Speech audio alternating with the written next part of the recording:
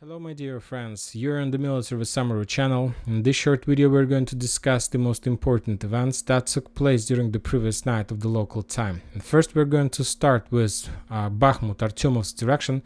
If you remember, yesterday we discussed that the Russians launched offensive operation in direction of the village by the name of Vasyukovka, and as a result of that attack the Russians managed to establish control of the entire settlement. Yet we haven't received any geolocation from a village, but we have some geolocations that took place around the village, around this settlement. On this video we can see how the Russian armored vehicles were attacking the Ukrainian forces in that area, trying to suppress them and pin them down. Furthermore, a few seconds later the Russians, using multi-launch rocket system, were bombing this area as well. Yet one more time, we haven't received even a single geolocation that the Russians entered this territory, but according to some sources, the main purpose of those attacks, of those bombings, was not to capture this territory, but to secure these flanks, to pin down the Ukrainians and to attack this area to the north in direction of Sakha-Vantsety.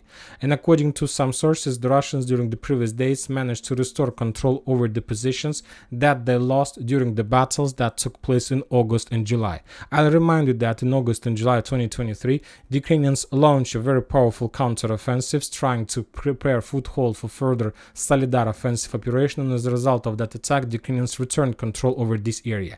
But now the Russians managed to return every single square meter back. I'm not saying that Vasyukovka, to be more precise, the eastern part of this village, is not under Russian control, but we will keep this territory as a gray zone. Now we are moving further to the south in direction of Zalezyanska, Orekhovo, Vasilievka. The Ukrainians launched a very powerful offensive operation recently these days, and as a result of that attack, the Ukrainian offensive operation was repelled. The Ukrainians were completely defeated. They had a lot of losses among armored vehicles and soldiers. During that day, the Ukrainians tried to evacuate personnel, but the Russians controlled the situation. As a result of artillery strike, the Russians destroyed either Ukrainian soldiers and Ukrainian armored vehicle evacuation machine. So that attack was repelled. There are no risk for the Russians on the northern flank.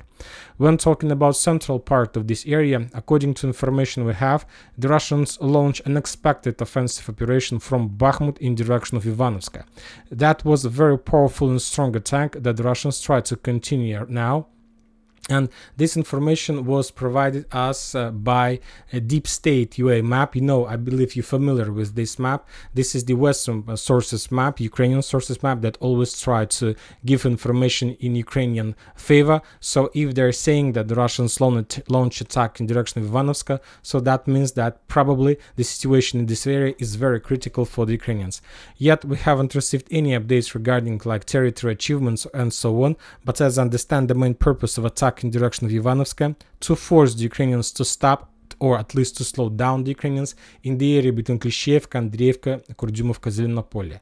When talking about this area, we got also the very interesting updates and geolocations. Today we have the video how the Russian soldiers managed to discover the movement of Ukrainian forces in the tree lines on the Russian side of the railways. In a few seconds later, the Russians started bombing this area and Ukrainian soldiers with mortar systems, and as a result of those attacks, the Ukrainian reconnaissance teams were destroyed. So based on that video, we can make a conclusion that Ukrainians were moving from these tree lines on the Russian side of the railways. They were moving along this tree line, and somewhere at this point they were bombed by the Russian mortars and artillery systems. And as a result of those strikes, those Ukrainians were basically wounded or killed. I can't say whether this territory is under complete Ukrainian control, but as I understand, at least this territory is in the gray zone. So we will keep this area as is. Also, very interesting updates are coming from southern direction. Some Western sources reported that the Russians also launched offensive operation from Kurdyumovka to the north, and as a result of that attack, the Russians managed to establish control, or at least to improve their positions. But we got one geolocated video from this area, and that video was about the Ukrainian tanks.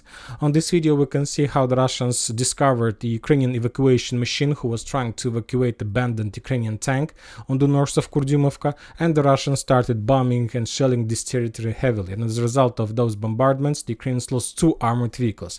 So basically According to these geolocations, there were no offensive from the Russian side in this area, but we can say that the Ukrainians managed to improve their positions, and at least currently the Ukrainians controls let's say the edge tree line that located on the north of Kurdyumovka. So basically the situation is not very good for the Russians. Currently the Ukrainians are not able to improve their offensive operation, their positions, because it's a very short like corridor to attack, but the Ukrainians are doing these attempts. I don't think the Ukrainians will achieve any results, because currently we see a very powerful pressure against the Ukrainian positions on the north, and now the Ukrainians need to redeploy some forces and to slow down and to stop the Russian progress on the line between Orekhovo-Vasilievka, Zelyzhnyansk, Novosiykovka, and also in direction of Ivanovskaya. Now we're moving further to Avdiivka direction. We got a lot of updates from this territory. The Russians continue bombing the Ukrainian fortifications, shelters, and strongholds on the southern part. We got the geolocation and the photo of fire anomaly in this area. We see a very big territory under Ukrainian control is under very heavy fire, which means that the Russians are bombing this territory 24 hours, 7 days a week, with purpose to force the Ukrainians to step back, to reduce their manpower, and so on. So this is something like artillery preparation before next and further offensive of the Russian forces. When talking about northern direction, we got a lot of updates from this territory. A lot of mappers have already updated their map, showing that this part of the railways are under Russian control. I'm not going to update the map, because yet we haven't received even a single geolocated video confirmation that the Russians managed to enter this true line. For example, the mapper like Syriac was already updated. He shows that this territory is under Russian control. Also, this territory was updated according to the Deep State UA map, but one more time, for now I'm not going to update this map, because I want to see a real geolocation. Furthermore, we got very interesting geolocations that shows that maybe there are no progress from the Russian side. For example, on this video we see the results of Ukrainian counter-offensive operation. The Ukrainians crossed the railways, and the Ukrainians were trying to attack the Russians, and they were trying to force the Russians to step back from the recently gained positions, and for those purposes the Ukrainians used tanks, and those tanks were located exactly in this tree line, but all those tanks were destroyed as a result of Russian FPV drone strikes. Very difficult, of course, to determine, to understand when exactly this video took place, but the sources are saying that these events took place on the 23rd and the 24th of October. So the Russians were bombing the Ukrainian forces with FPV drones in this area, which confirms that the Ukrainians still have some control, or at least these territories in the gray zone. Furthermore, we have the video of Ukrainian Bradleys who were attacking the Russians in Krasnogorovka. As we know, the Bradley is type of weapon that we can find as equipment of 47th Mechanized Brigade and many other brigades from strategical reserves. The sources confirms that Ukrainians have redeployed the 47th Brigade in this area. According to some sources, those events took place on the 20th of October. So one more time, very difficult to understand the real combat line. But as for military summary, we will keep this territory in gray zone until we get more stronger proofs. The Ukrainians also published the video of FPV drone strikes against the Russian infantry who was moving in the vicinity of this hill. So in this video we see that the Russians do have possibilities to move their soldiers without being attacked from the Ukrainian forces. Maybe we can use this like geolocations from the Ukrainian side as evidence that the Russians have established control over the railways, because I can't imagine the movement of Russian soldiers along these three lines and not being attacked by the Ukrainian forces right in front of them. Obviously it's impossible. The only case when it's possible is that there is no Ukrainian positions in this area. So I'm saying that probably these railways are under Russian control, like 90% of that. But I believe that it's better to see the geolocation, and then we will improve, because it's not just to add a red square in this area. We need to move somewhere the Ukrainian positions, let's say in Stepovo or to the north of chemical plant. I believe that today we're going to receive some updates, and then we will adjust, and before the next video I will adjust. We will see completely different picture and configuration of the front line before the evening summary. Furthermore, the Russians are saying that they start using the third generation of Geraň drones. These drones has the title of Italmas, and this is the third generation. There was Geraň 1, Geraň 2, and now there is it's not like Geraň 3, it's Italmas, and it has its title by the name of Product 54. It's it's weight less, it has better speed, it has better power, and so it's more powerful than Geraň, probably twice as more. And the Russians started using this type of weapon massively, and this is a very big problem for the Ukrainians because they're using different engine and they sometimes are invisible for Ukrainian air defense. And this is something like the beginning of the next generation and the next era of drone kamikaze strikes against the Ukrainian positions all over the entire Ukraine. When talking about Vremivka tactical bridgehead, we also got very interesting geolocation.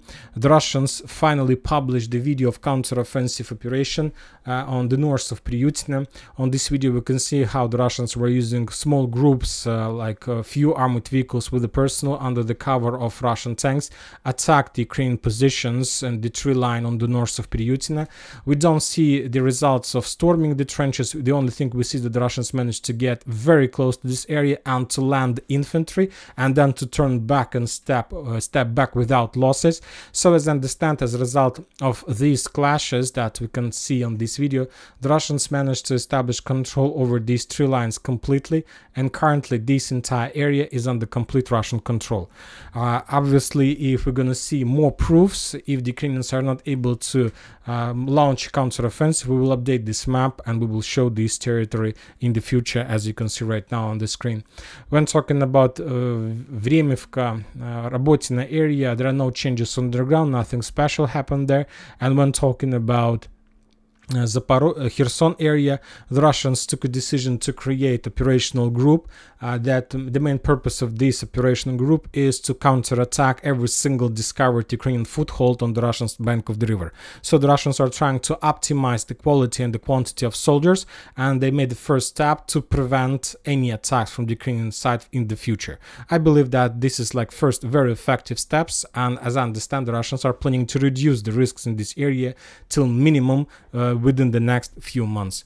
And that's it for this short video. Military Summary channel reminds to condemn any violence in the world. Thank you for watching. Subscribe to my channel, put your likes, join my Patreon, and have a good day. Bye bye.